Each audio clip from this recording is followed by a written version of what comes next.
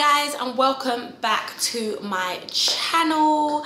I just want to firstly start by saying thank you so much for all the support. It was actually overwhelming how many people was just like they can relate, they found strength, they found peace. So I'm so happy about that, and I'm so excited to be back on YouTube. So hey, and hello to all my new subscribers.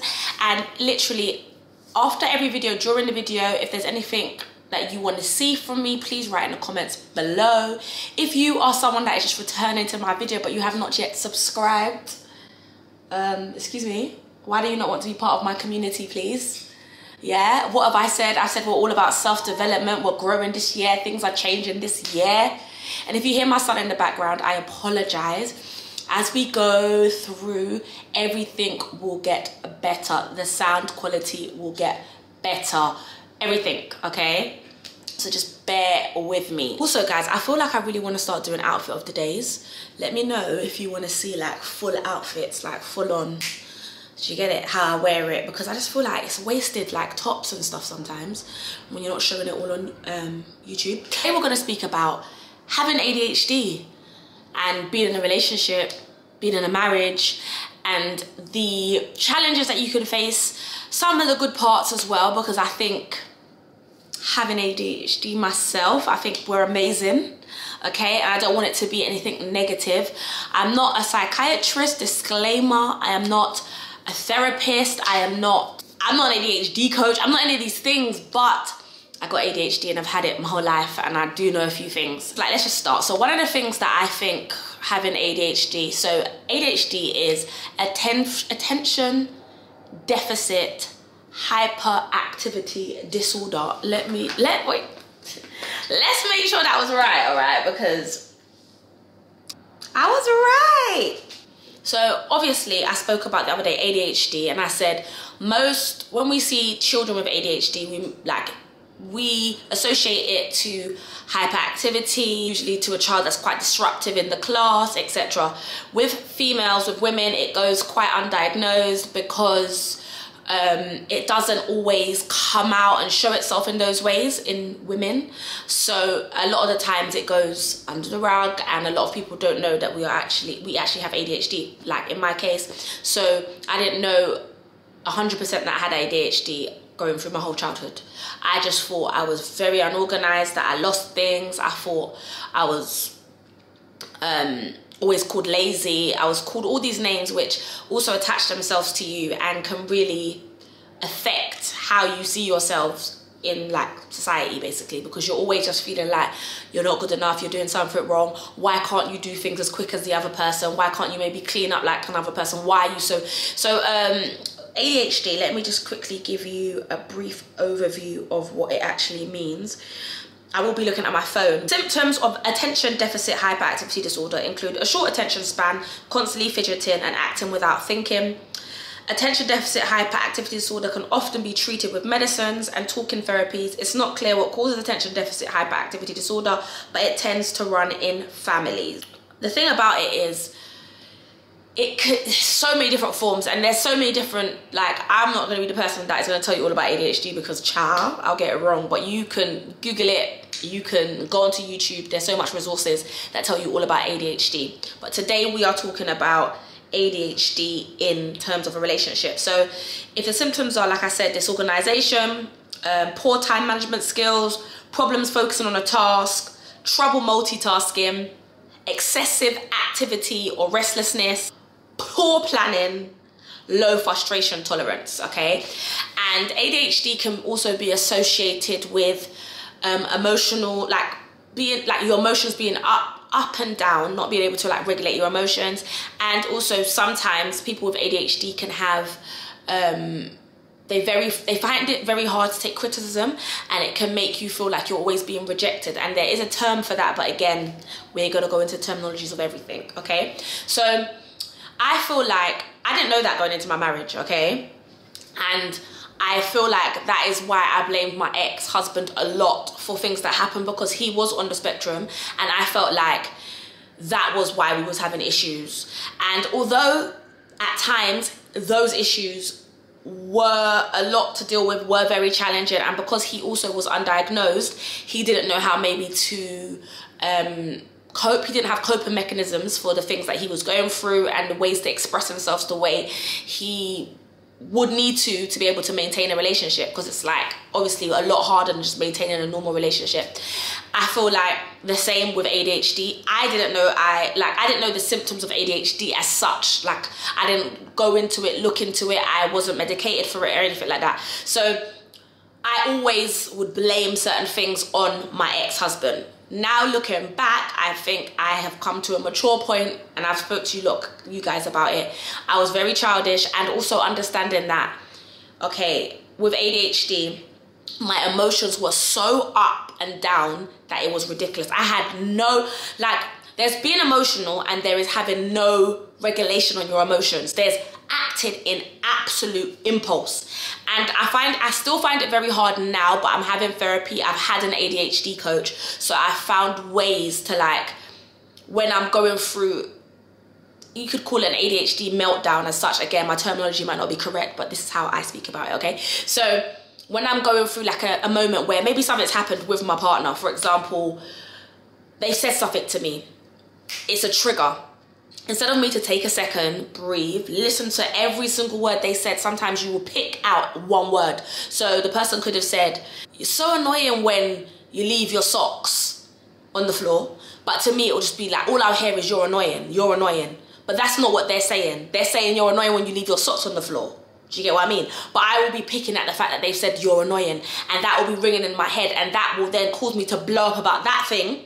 And that is not the whole picture of what they're trying to say. Does that make sense? I know that was like a weird analogy, but yeah. So yeah, that's something that I really struggled with. Like, I would go from 0 to 100 real quick, okay? One thing that I've learned now is that when I go from 0 to 100, I literally type a whole essay in my phone of how I feel, how angry I am, how upset I am, just to get it out. And then I just leave that text message for 10 minutes. Usually when I read back over it, that is not what I want to say. I delete it and I carry on with my day. But I still find it hard, I'm not gonna lie. It's a work in progress, and every day I'm working towards being better in my emotions, and also understanding that not everything's like to hurt me, to reject me, to make me feel less than, etc. So yeah, that's one thing that I feel like was very challenging. Another thing, disorganization to the highest, okay? Leaving everything last minute. In the video next week, I will talk about more about someone being on the spectrum and being married, yeah? And I think you'll see that a lot of people that have Asperger's are very routine, they have structure, they're very logical.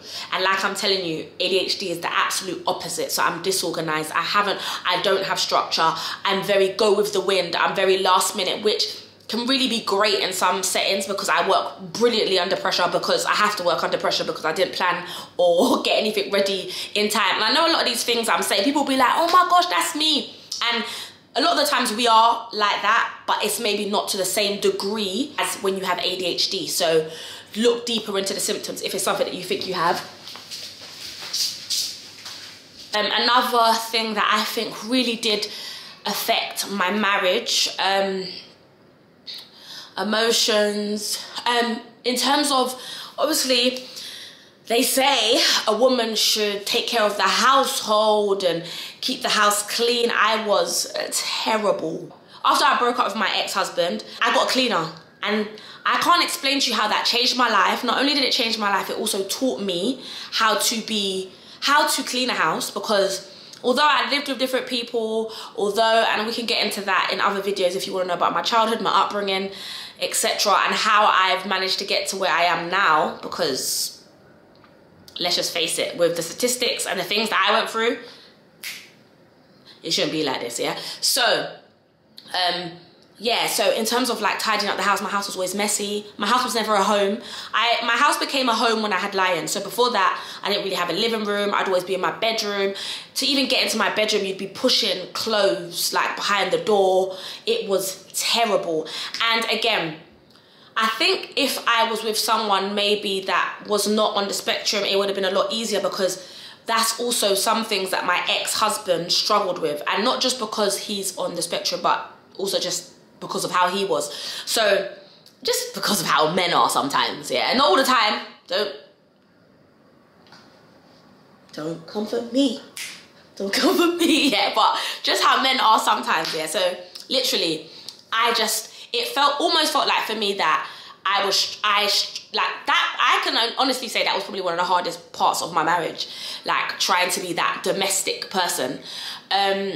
I've realized now that I also thrive with routine. Though I have ADHD, I thrive with routine. If I have a routine, then I can usually stick to that routine. But because growing up I didn't have much routine, I didn't actually know that until like lockdown, and I built a routine with Lion and what I was doing within the house and with my ex-husband, and that's when I realized, oh my gosh, I actually do a lot better with routine. So again, not cleaning, not cooking, like domestically, yeah, terrible. I think that also, I would say, had a huge effect on the way I was regarding sexual things. I think mainly because of my emotions were so up and down. I feel like as women, we are turned on by our brain, our mind. We're very like, you know, our love languages, how you treat us, and my love language is acts of service and all of that kind of stuff. And I think because I struggled so much with my emotions, I was I went for a lot of depression. So I was regularly, you probably can hear Lion screaming, I am sorry. But yeah, I was very up and down with my emotions. So yeah, it was just like, you know, when you come into a home and you don't know what, like, it's so frosty because you don't know what sort of person you're gonna get.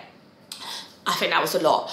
But I can say some pluses are, for me, like, I'm not gonna sit here and just talk about myself like, you know, that it was just challenges being with someone with ADHD, because we are the best. And I said it, what? Not joking. But we are the best. Like, we are fun. We have great personalities. We are spontaneous. We like to make people happy. We are absolute empaths. So we empathize, feel pain, want to like try and make you the happiest. We will go above and beyond to make sure you are happy. Yeah, that's us, okay? You're never gonna have a dull moment. The house is, when, like I said, I wasn't going through my depression stages because it's very up and down. When I am feeling up, I am going to be I bring the home, you know, the home, that feeling of like, there's fun and jokes and laughter. That is me, that was me. A lot to do with my personality, but a lot to do also with my ADHD. Like I said, I work well under pressure. If you're going through something and you're pressurized, I can come up with a solution. I can, you know, be like, all right, let's do this, let's do that. Very much like that. I'm creative. I am so creative that sometimes it hurts, because with ADHD, you can start 100 things in your mind. You could be so passionate, and then from that passion, we are very great at hyper-focusing, which is something that also people on the spectrum, Asperger's people have. They got hyper-focus. ADHD people have it too, but we also are easily distracted. Oh, I just thought of another thing. But I don't know if this actually affected my marriage, but different relationships, friendships, I've seen that this can be an effect. My attention is all, like, you could be talking to me, people would be like, oh my gosh, she's so rude. You'd be talking to me and then I walk off mid-sentence. Not because I want to walk off mid-sentence, but I just remembered something. And I'm like, oh. And then you're just looking at me like, so imagine being in a relationship. Also, we talk over you, you'll be talking, like, that's ADHD people. Like, we'll be talking over you if we haven't kind of learned to, okay, wait. And I think these are all things I'm learning now, which I'm so grateful for. Like, people will be talking and I'll be like, I want to talk, but I'll stop, I'll listen to what they're saying, and then I'll carry on. So yeah, these are all things that can be a challenge. And being on your phone, being on my phone,